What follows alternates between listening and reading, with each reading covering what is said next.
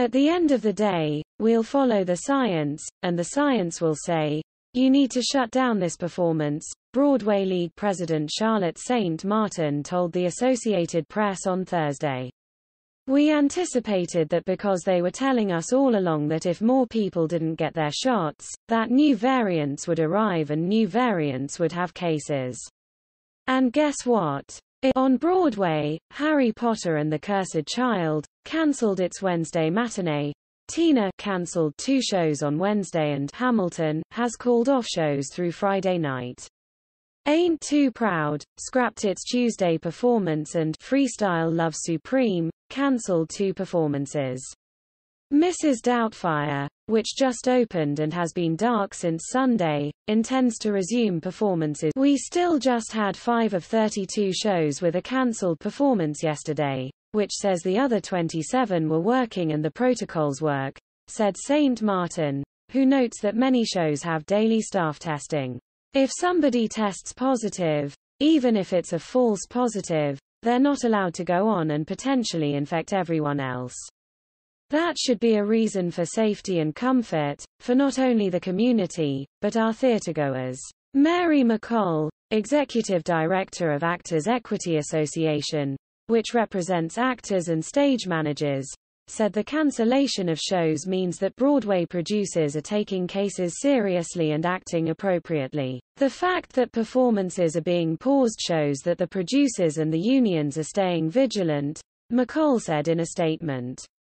That's what the safety protocols are there to be in place for, and this shows that they're working. During the more than 18 months that Broadway was closed, many theaters adjusted, adding rigorous personal testing and installing portable air fans and air filters with MERV 13 or HEPA technology.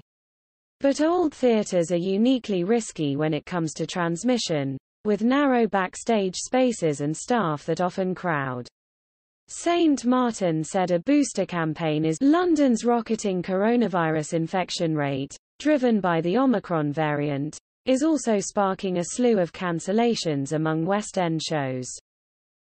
It's a big blow to the theatre sector in both cities, which have only recently re-emerged after more than a year of lockdown and counts on the holiday season for a big chunk of their incomes. UK shows including Hamilton, The Lion King, Life of Pi, Come From Away, and Matilda the Musical cancelled 1 or more performances this week because of COVID-19 outbreaks. Others have gone further.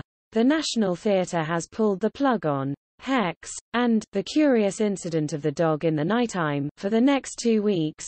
The Donmar Warehouse has cancelled performances of Force Majeure, about an avalanche and its consequences, until December 29 after several members of the company tested positive. It is sadly ironic that we must cancel performances of this brilliantly funny show titled Force Majeure because of a force majeure event, said artistic director Michael Longhurst.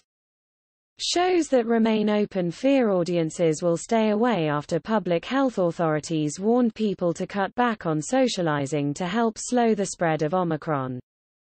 New rules that took effect this week in London mean that theatregoers have to show a negative coronavirus test or proof of vaccination to be admitted.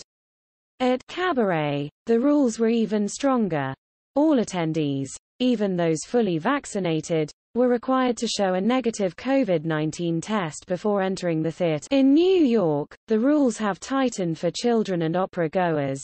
All kids aged 5 to 11 must now show proof of receiving at least 1 dose of the COVID-19 vaccine to attend a Broadway show and must be accompanied by a vaccinated adult.